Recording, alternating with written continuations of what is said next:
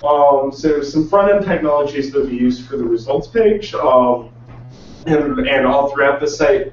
A lot of stuff that you guys probably are familiar with. But the first thing was the Reuters election API. There's a link to it if you want to learn about it. They are advertising it now since March 18th. They've been advertising that product on their site.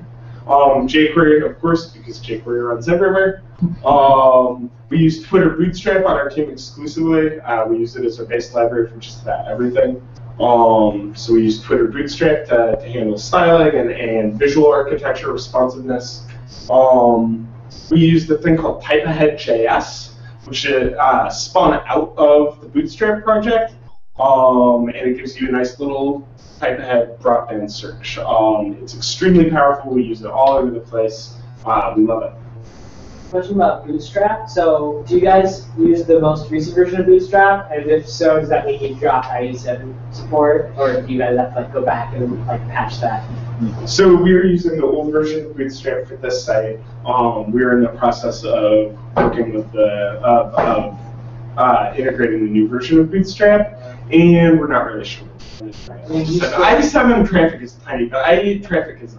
Yeah, right. And they dropped IE7 and 8 in the last version. I think it was just 7. Just 7, and then there's a couple of patches you could do to get into it. Yeah. So, yeah, I don't know what's going to happen with that. We're moving away from supporting older versions of IE. At least the days of IE6 are over. Yeah. Yeah, so we're moving away somewhat from Internet Explorer, or at least 8 and below.